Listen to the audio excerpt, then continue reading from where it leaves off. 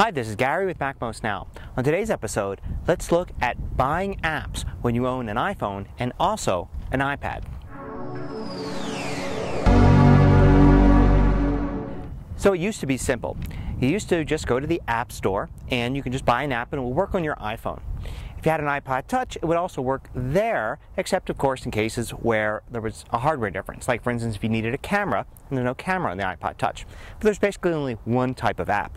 So when the iPad came along, it basically meant that you could take all of your iPhone and iPod Touch apps and run them on your iPad. The screen's bigger, but you could double the size of the apps so that they almost fit on the iPad screen. So the idea was you didn't have to buy any of your apps again. All of your iPhone apps worked on the iPad. Well, not quite true.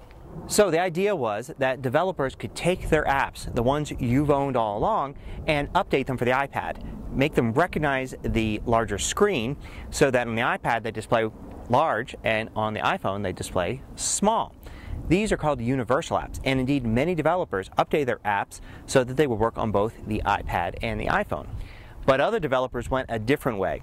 They decided instead of creating a universal app to create a separate app for the iPad. So they would sell one app for the iPhone, and this would work on the iPad too if you doubled the size, but they created a specific app that looked really good on the iPad. These are sometimes called for iPad apps or even HD apps.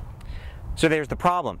You have to repurchase the app if you have an iPad, at least if you want the best version for the iPad. So some of us, if we liked our apps, had to buy two copies, one originally for the iPhone and then buy it again when we got our iPad. Now this isn't Apple's choice, this is the developer's choice. The developer can update any app to make it universal, or they can split them into two different apps and make people that own both devices, like myself, purchase them twice.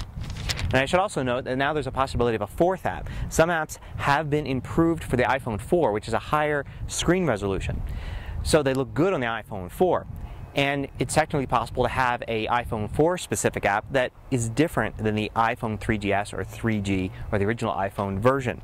And we've already seen some apps that are only for the iPhone 4, like for instance the iMovie app. And these are largely because of the fast processor in the iPhone 4. So we'll see if developers further split their apps off and make us repurchase their apps when you upgrade your iPhone. So when shopping in iTunes, note that when you do a search, you'll find apps listed as either iPad apps or iPhone apps. So the iPad apps are always going to look good on the iPad. But some of those iPhone apps will actually be universal apps and will work fine on the iPad. Now you can't trust the requirements part of a description to figure out whether or not it looks good on the iPad, because it'll say it's iPad compatible if it works on the iPad. It doesn't mean the developer's done anything special to make it look good on the iPad screen. So what it often comes down to is checking the description in iTunes and also looking in the screenshots. A lot of iPhone and iPad universal apps will actually have screenshots for both. And that's a way to prove that it will look good on both devices. Now, if you've already purchased this app, there's nothing to do but just keep it up to date, and once a developer updates it for the iPad to make it a universal app, you'll just have that version.